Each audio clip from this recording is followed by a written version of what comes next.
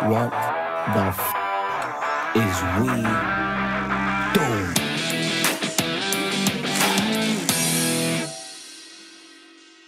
3, 2. Hey, welcome back. Episode 22, Shots of Info. Cheers. And for this episode, we will be going over the topic of finance, which pretty cool, interesting topic. We're gonna revise one of our episodes that we did in the past. We talk about day trading, swing trading, and just trading overall. How does it different? I actually start picking that again as a I wouldn't call it hobby. I want to say it's kind of like a between hobby and kind of like just funding myself to make money, like a job. It's a But hobby that hopefully it turns into something that, you have aspirations for it to make you money. And then you can make it something that you do on the side. yeah, definitely. I mean, I'm always been in the mindset of long-term investment. That's kind of like my philosophy. I invest for the long run, 5 to 10 years from now, and I have seen good results and a good approach. But now, since I'm unemployed, as many of you might know, from my 9 to 5, I am going into like a gig economy in a sense. So I'm doing some freelance work, and trading was a good option. I was revising myself what I was good at, what do I actually like doing, and trading came to my head because I actually love finance. I When I was in college, I was doing swing trading in the past, and I did see profitable results back then, and I am retaking that approach once more now. Yeah, so I kind of want to walk you through the process of me going through it once again. Like, what does it mean? How I'm doing it, the tools that I'm using, and whether I would recommend people doing it um, as well. What are your thoughts? No, for sure. Because So obviously that's something that I was doing pretty heavily back in the day, right? hmm Even working as a trainer. But the thing is I have more free time and I could actually devote, some quality time to researching and kind of developing the tools and techniques and all the skills. hmm But over time, for me personally, I found that I wasn't getting the kind of results that I wanted. And realistically, the only way for you to see consistent, profitable results is by technically making trading like a full-time job, right? Like you're waking up in the morning, you're doing your research, you're setting yourself up for the day. You have these boundaries that you're going to work on, right? Like if I lose a certain amount of money, then I'm done for the day. I'm going hmm to play this trade. And if I lose a certain amount of money, I'm done, but then I'll go into this trade. Or you might have multiple trades going on at the same time. So it requires you to be very effective and efficient at doing multiple things at the same time. And then when you say that you're going to do something, you follow through. Because one of the biggest problems is that you take a position, it didn't go the way you thought. So then you get this ego investment like, no, but I hmm know that this thing is definitely going to work. So I'm going to stay in. And then you see it continues to drop. And then you're like, you know what? I'm going to double down because when it comes back, it's going to double my returns. And then you Yep. double the losses. And then eventually you have to make the decision like, okay, clearly I was wrong. Maybe, and the thing is, you might be right, but not today. hmm Um, so you need to be very conscious of like if you make a plan, you follow through on that plan. And regardless of how you emotionally feel with this trade, follow through with the plan. Yes, I that you mentioned something really important when it comes to at least this trade, or many people think is gambling, but it's kind of is. But It's two in one, right? Like it it's a depends on two in how one. much Yeah, research you do. and you gotta be a very logical, analytical person for it. If you're emotional, or if you tend emotions controls you, trust me, you're not gonna last very long in this game. That's something that I learned. I'm a very logical person, very practical, so that's why I can enjoy doing it. The tool that I'm using right now is Webull. I'm trading with small cap. Something that we always come back to this, whether you invest into crypto on risky assets or something very highly risk, make sure that is the money that you can lose. So I'm trading with a limited amount and seeing how much I can grow in the next few months or so. I do agree with you. It is kind of like a full-time job because as of today, which is April now, markets open at 8 a.m. and they close at 4 p.m. Whereas, during without that time change, like during the winter, it's 9 a.m. through 5 p.m. So knowing all this kind of like aligns, changes your schedule a little bit. So if you have a 9 to 5, it's a bit more kind of like more challenging to fit it in your schedule just because you gotta be aware, you gotta be following the markets. Now, what moves the markets? Sometimes it is technical. There are certain patterns that you can follow and kind of like predict whether it's gonna keep going up or down. And aside of that, just put the trade that you want to work for. I consider myself a swing trader. What does that mean? It means that I pick a position on one day and I trade it on the next day, or I sell it on the next day. So for me, I follow heavily on the news. So I have, my one of my monitors, which is like right here. This is literally all news, like what is happening. I use Yahoo Finance to find all my sources of news. Sometimes Twitter. Twitter is a really good source for news, believe it or not.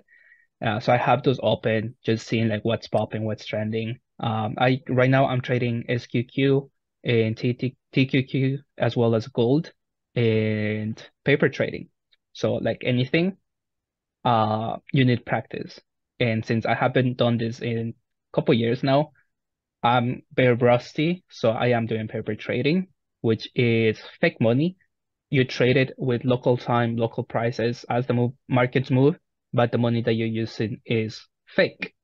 So this kind of like helps you polish your skills, but also know yourself as a trader. That's what I think. Because you mentioned something else that some people pick a position and when they start losing, they get emotional about it and they believe that they will, it will grow eventually and they don't sell Yep. it. So Yeah. that's why we have risk management. So you have to know what's your risk, the risk that you're taking. How many shares are you buying and what's the stop loss that you're willing to take? Like let's say 1%, 2%, or even 3%. Once it reaches to that point, it sells automatically. So you gotta be knowledgeable about setting all this up and also taking profits. So don't be greedy. So that's one thing too. And it's scary to, let's say, trade within one day. I do set my risk management, like the stop loss and take profits. And sometimes I do get greedy in the sense that I don't want, but for me specifically is that this week that just passed by, TQQ, which is the stock market, if you have been following the markets, it went up. It passed my take profits. So, but it was gonna be a day trade rather than a swing trade. So I delete that, and actually it was for the positive, because for me it was kind of like just shielding myself against that day trade. Since my portfolio is under 25 grand, which is the limit, the minimum that you need to day trade without any limitations, you only have 3 day trades per week. Not per week, per 5 business days, per 5 trading days. And that way you have to know how much you're willing to trade, the limitations that you have as well. So it's all these rules that are set there. But yeah, it's going well. I mean, I haven't lost money, which is good. I think that the end of the game is to win, never lose. And if you lose, just see how you can kind of like market average. I think that's the term that they use. Uh-huh. Uh, Bounce yeah, back. bounce back. Yeah. However, like if you can make it back, the money that you lost or the percentage that you lost, then you're good. And Yeah. yeah, I just see it profitable. There is a lot of work that takes going into it. So a lot of preparations. And Randy took a course that I'm using. I asked him for the logistics. And what it does, it just gives you kind of like a community that talks about these things And that's something that I learned the hard way today. Not today, this past week. Don't fucking listen to people. Trust your intuitions when it comes to this. Because one of the trades that I place, and I'm still holding until Monday, and I have to drop that, is for one thing that the creator of this program actually mentioned that he was going to take a position. And I was like, I bet, let's see how this works. Because I usually never listen to people. And this was the first time I listened to people or like somebody who is more experienced than you. And it sucked. It went to shithold. Like I lost certain percentage and it haven't hit the stop loss because I put it at 3%. And yeah, but I probably will hit it by Monday. So I'm seeing it as a trade day. So yeah, Yeah. don't listen to people. Trust your intuitions. Most of the time, your intuitions are correct if you know what you're doing. But yeah, another thing too, a lot of people get too technical about these things. I will say 20% is technical, 80% is what's moving the markets. If you understand what's moving a stock, then you are time to time you're gonna be a more successful investor and trader.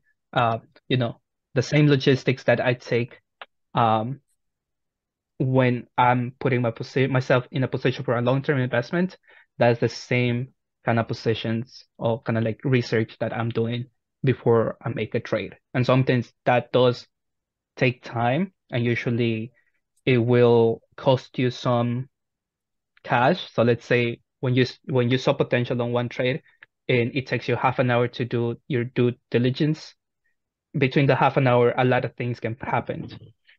So yeah, but it's a more safer approach for me, and I know myself, and I'm like just setting myself for success. And I think that's kind of like the way that I go for it. Yeah, Right. that's pretty So much it. I go back to like, so I bought the course, right? And it's something that I was utilizing to kind of, um, you know, manage myself and try to understand and learn like all the logistics and the fundamentals. But Mm-hmm. at the end of the day, it's on you to do your due diligence, to understand what it is that you're trading, why you're trading it, what's potentially moving this potential stock or the position that you're in, and then executing on a plan that you developed. If Mm-hmm. you follow somebody else's plan, if you let somebody else dictate the way you're going to make this trade, I can promise you that you will be resentful and you will probably make a mistake simply because you didn't do the work. And I go back to when you're trading, this is a full time job, more Mm-hmm. so than anything else, simply because you always have to be on point. If you take a position, you cannot be leaving your computer and then just leaving it there, right? And then Mm-hmm. hopefully you come back and you made money. You have to be very diligent that what you do and what you want to happen happens. If it doesn't, you have to set that stop loss or exit out of that position immediately, or at the Mm-hmm. very least reduce the risk tolerance, right? So let's say you take a position of 100 shares, or I mean, we understand the lingo, but some people might not. So a share is essentially a portion of the company, right? So you Mm-hmm. take 100 shares of or 100 points of this position of this company, and you think it's going to go up, and then all of a sudden some news breaks out, or overall the market is just not doing well, so that particular position just starts going down.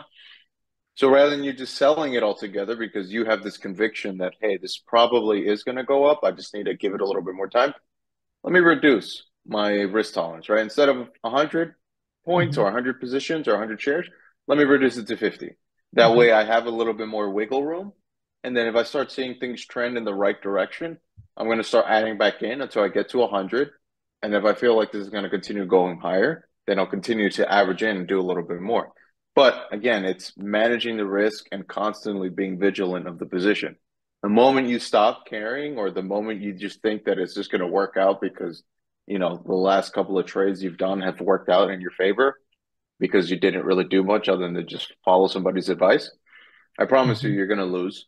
And then you're going to lose significantly because you become invested and emotional in the trade. And then you just keep piling on until hopefully you make a return on the investment, but you don't. And instead of gaining like 10 points or 10% off of the trade that you thought you were going to make, you lose like 20%. And then you're back to square one, or if not, you're in the hole. Now you're trying to make up the deficit, and then you're going to start making worse decisions and trying to balance out what you've lost by making more speculative or more risky Mhm. plays that don't pan out. Yeah, absolutely. Once again, it all comes down to practice and by failing, of course, because you're gonna if you don't know what you're doing and you're just starting, you're gonna lose some cash. So definitely, once again, start by paper trading. That's my suggestion if you're interested.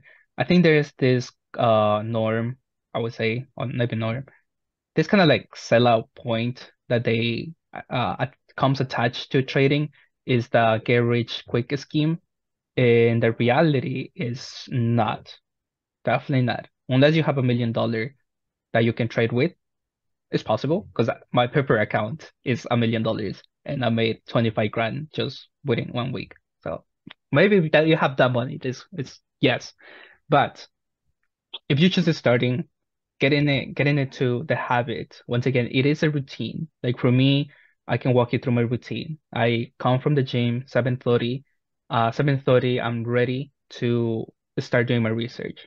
8 a.m. the market's open, and that's when I start seeing what happened yesterday on the news and all that. Do my research. By 9 a.m. I usually do my first trade. If so, if I think there's potential, and by noon I'm done for the day.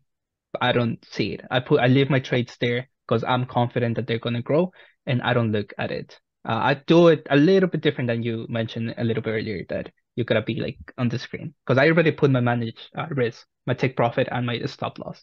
So and then by that on my afternoon I usually just chill and do some learnings and not related to trading to be honest because it's something else. But yeah, I think you gotta put the work on it. You gotta understand the fundamentals. And once again, there's some technical level, some lingo that you need to understand, but ultimately it's why you're trading, like the company that you're trading, whether it's Tesla, Amazon, penny stocks. Understand why they're going up, understand why they're moving up or down, or even like the meme stocks, like why this fucking meme stock, like there's not logistics, no base level that supports the price of this stock, then why? Then it's a fucking meme stock. It's on Reddit. And yeah, I should actually use Reddit as a source of news too. But yeah, I think that's kind of like my experience so far with trading. And what I suggest people getting into it, if you're passionate about finance, you'll like kind of like the game and are you a risk taker, I think it was good for you. It's definitely one way to kind of like outsource um like your source income source. You also have to keep in mind Diversify. and that's a good word, diversify. Diversify your skills, diversify your source of income, and also you gotta keep in mind the taxes are gonna be collected from you. So whatever money you make, always keep that in mind that you will be taxed at a higher level than your long-term investment portfolio. So what I'm doing is I'm taking some loss on my long-term portfolio. Well, I took some loss on my long-term portfolio just because with all this sense of the economy, with you know, no unpredictable economics, I had to Yeah, yeah. uh, reformat that. I mean, they re-diversify it, and I took some loss. So what that helps me with is that when I take profit from a day trading, I can write it off from the loss that I took on my long-term portfolios. So, kind of play the game and yeah, try and win. That's kind of like my thing. Like it's just winning. That's kind of like the mindset that you gotta go. But yeah, Yeah, so I like think. one of the things that I want to point out. So like yeah, at the end of the day, the stock market is you versus well, that's the thing, right? It depends on the approach that you take. When you're trading, it's you versus somebody else, or you versus a company, or you versus an algorithm. So, it becomes a game. And then the objective is to try to win the game by doing the proper research, understanding what's going to happen, and then making the Mhm. right decision and the right moves and taking the right positions. And if things don't go your way, then you have things like your stop losses, right? Which are basically programs that automatically sell your position or reduce your position or buy more based off of the price action. So whatever's happening with that stock, let's say you were predicting it to go up and it goes up to the point that you want it to, then maybe you buy more or you take profits and you just sell out of your position, and vice versa, right? If it goes down, you Mhm. close out the whole position. If you lose 3%, or you reduce it by half, and then you reevaluate the next time you check your computer and you check the positions that you took. Great. Mhm. Um, but at the end of the day, like one of the things that it's super important about trading is the fact that if you can make it work, it gives you a source of income that one, you don't have to be location dependent of anywhere, which is Mhm. super great, which is one of the reasons why I was really attracted to it to begin with. Like if I don't have to be in any particular location to do work, that's awesome because now you can start traveling, you can start doing the things that you want. Um, Again, you diversify your income stream. So if it's something you're doing on the side, you're making money doing something else rather than just your main gig.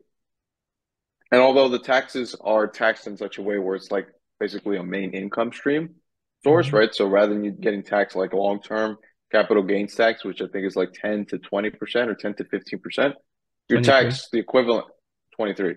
You're taxed the same way as if you were actually working a full time job or a part time job, and you're getting taxed the same way.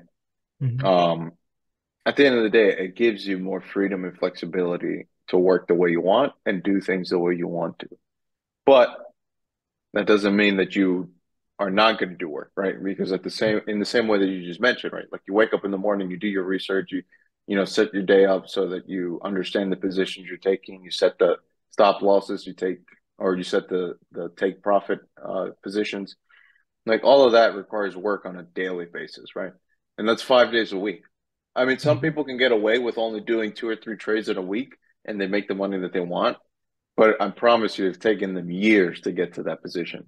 Like it's Mhm. not something that happens overnight. So you have to be very conscious if this is something that you like, if you like finance and you like looking at the stock market and you like predicting how things turn out. If you've never done it, I suggest definitely taking paper trading up so you can try it out, see if you like it. Mhm. And then from there, maybe enroll in a course. At the end of the day, that's probably only going to run you anywhere from like 200 to $500, maybe a little Mhm. bit more if you go for the more expensive ones. But at the very least, you can start getting yourself in a community of people that actually like doing it and involve yourself a little bit more. Obviously, find the time throughout your day that you have available to do that. And then from there, you can start actually trading your proper money into the market and seeing what happens. Because at the end of the day, no matter what you do, it's not going to be the same as actually doing it live, right? Yeah. Like the way you do your paper trading, you're not going to take the same risks as you're going to do with your actual money. Because if you That's true. do, and you try a paper trading position or a strategy that doesn't work out, and you try it out in your actual positions with your actual money, you're going to lose money. And like you just like, what's the point of that, right? So definitely paper trading is a great way to start. Investing Mhm. in a course or looking into a group or just doing a lot of research online and then eventually transitioning into it doesn't even have to be so what you mentioned you were probably trading with like 3,000 or 3K give or take. 3K. Yeah. It doesn't even have to Uh, be that. It could be like one, it can be 100. 500, it can be $100, right? Mhm. Again, at the end of the day, you're just learning the strategies and then developing yourself. And eventually, over time, if you make the right decisions enough times and you do the right plays enough times, that money will grow. And then from there, you can start scaling and developing more. Correct. Yeah. Yeah. That's kind of like the mindset that you need to go with. Like, especially if you just starting into this, I don't know if it's gig, but if you're just starting on it, definitely use paper trading. There's a lot of tools, there's YouTube videos, a lot of people have done it. There's a lot of knowledge out there. So, or read books. I remember I read one of those books out there, just to highlight that I have books there. Nah, anyways. Um, that how people did their trades in the past. Once again, my mindset is set in stone on long-term investments, like the money that I am actually growing in, for my future. And like my mission, my purpose is safe and stone on a long-term portfolio. I don't touch that. That money that I'm using for trading right now is literally the money that I'm willing to lose. And that's kind of like the mindset that you need to go when you're just starting anything, to be honest, with you're gonna lose. Like regardless. Like on a day, you're gonna make some money, but time to time when you're just starting something, you're gonna lose. And that's kind of like the lesson that you go from. And, how resilient are you to this? Because how resilient and persistent are you on this? Like understanding why you lost, understanding the traits that you took got you there will actually set you up for success later on. That's why paper trading, I think, is the best way to to kind of like get your foot wet on this trade. But yeah, I Version. think that's pretty much it. Do I see it a long term for me? For now, yes. At least for this next month, like you mentioned, the profits aren't. I mean, I'm not taking any of my profits. I mean, I'm not cashing out any of my profits yet. I'm just growing it.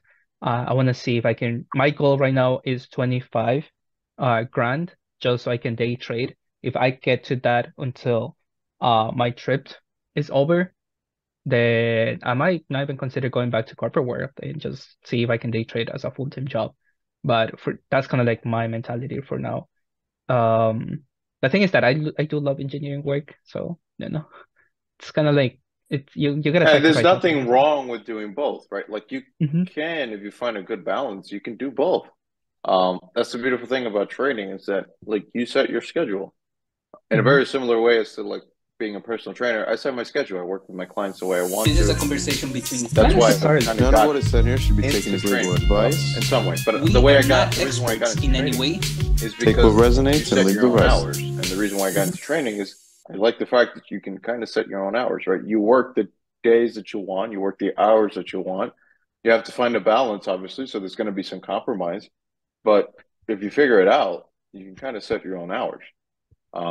But it takes time to get to that point, and that's one of the things that you have to understand. With all of this, you have to fail, you have to Hmm. learn, and understand it's going to take time. So you have to have patience. If you don't have these things, then this is not what you want to do. Yeah, I think the downside about trading, especially in the US market, I mean, it would be a different story if you're doing Forex or crypto. I think that's kind of like more interesting about setting your own schedule. But if you're trading within the US markets, you are limited to the time that the market's open and the market's closed, the Nasdaq. So that would be like, for example, for me, I already setting this schedule right now, that 8 to 12, just because in the next month or so, we'll be living in Bali and it will be 8 p.m. to midnight over there. So I'm already kind of like in the mindset that I need to just work this window when the market is open here. Because after that, it will be, during the night hours. I'll fucking even sleep, mate. So, that's kind of like the reasoning behind what I'm doing all day. Like you can definitely do all day trading, but for me, it's more about how can I balance my schedule now and fit it when I travel, when I do my traveling. So yeah, it does open a lot of doors, definitely, if you're profitable, especially if you go live. Right now, going to Europe is one of the most attractive things, because living expenses are cheap and you're still earning dollars. So, that's kind of like the big plus, at least for now, for somebody who's young. But yeah, unless you're super successful, unless you're extraordinary on it and you can make your money from it, I don't see it as a sustainable long-term safe haven type of thing. Like you can make a million, but then after you make the million, you need to find some other long-term investments that are less riskier just because, if you want the family, like for example, I want my family and I want to provide and be safe, provide safety to my family. I eventually need to transition to something more secure. And that's why I have in my engineering degree on. That's the whole reason I studied engineering, to be honest. But yeah. That's plain and smart, right? Like if you don't do it correctly, then what you're going to do is hope for things to work out. And Hmm. hoping for things to work out is usually going to lead you to be very disappointed and not actually making good decisions, right? Like you're going to have Hmm. to become, and again, it goes back to training. If you make a bad decision and then you get emotionally invested, you will start making worse decisions and then sink yourself deeper into the hole where eventually you find yourself like, shit, just lost a Hmm. shit ton of money. And I have absolutely no way to come back from that, or I have no idea how to come back from that. Exactly. Trading is again, like that's why people call it gambling. Like if you don't understand what you're doing, it can become gambling. Mhm. So you have to be very financially savvy, right? If you make a big win, you should be transitioning those wins into something that's going to be more long term, something that's going to actually make you make more money by reproducing itself, right? So that's Mhm. where you start investing in things like assets. Um, you start Businesses. looking at businesses, right? So there's a lot of ways where you can correctly, or not even correctly, but at least be more effective and more efficient with the winnings. But Mhm. at the end of the day, the only way for you to win is to lose. And the only way for you to lose is by trying and actually Mhm. doing the work that's necessary in order to get to that position. Uh, I definitely like trading. If it's something that you can manage, more power to you. If it's not, totally understandable. I tried it myself. I Mhm. probably try it again at a later date when I have more time, more flexibility. Um, but it's difficult. It's not easy. You have to be somebody that's true to your convictions. Mhm. Like you mentioned, you made a decision based off of what other people were thinking, and it didn't pan out, right? Yep. So you have to be true to yourself and the strategies and the research that you do.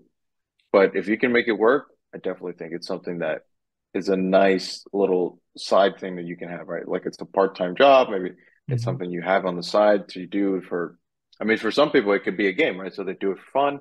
For other people, they do it as a way to make more money so that they can take that money, reinvest it in, you know, put it in assets or buy more stock that they actually want to. Um, but yeah, trading is definitely something that it's cool, but it's definitely difficult.